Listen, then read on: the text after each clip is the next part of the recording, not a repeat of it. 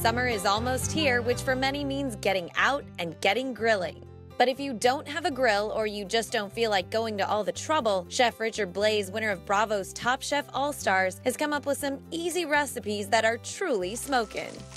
They all have that sort of trendy, beautiful smoke flavor, but none of them force you to spend 2-3 hours outside on the grill.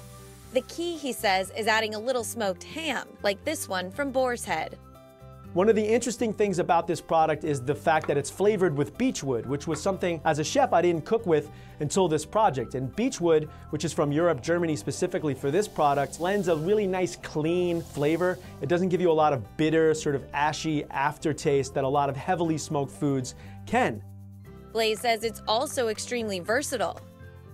This is a kale salad. I don't care what people say, kale is still cool. Kale is still on trend. And we have some dates in here, some kale, we have the beechwood smoked ham, some pepper jack cheese, some chickpeas, super healthy salad for dinner dish. One of my kids' favorite foods is fried rice. My kids are eating fried rice 2-3 times a week maybe. One of my favorite dishes as well. Here we've just taken the traditional pork fried rice, replaced the pork with beechwood smoked ham, and it gives it this dynamic smoky flavor, works really well with the ginger and soy and chilies. And this is an omelet with some caramelized onions, melty cheese, beechwood smoked ham, and a meal in itself.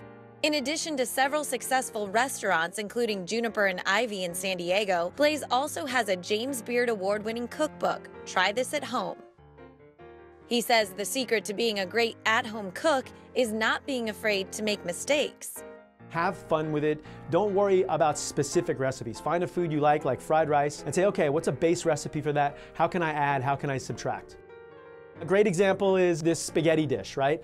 Where we've taken something very traditional, pasta with pesto, and instead of basil, we've added broccoli to it. So all of a sudden, we're being incredibly creative. So start with a traditional idea and replace one ingredient, sub something else in, and you're gonna find that you'll be winning challenges at your cook-off block party, so to speak.